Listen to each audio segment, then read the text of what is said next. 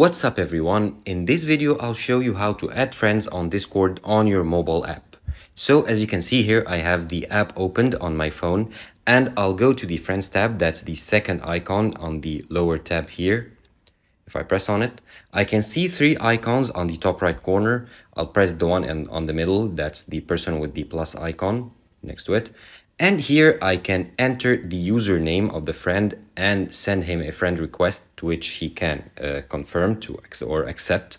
Or I can find friends on my contacts if I sync my contacts to the app, or use a nearby scan to find any persons nearby to add as friends. Thank you for watching this video. Subscribe to Online Success and click on the video on the screen for more help.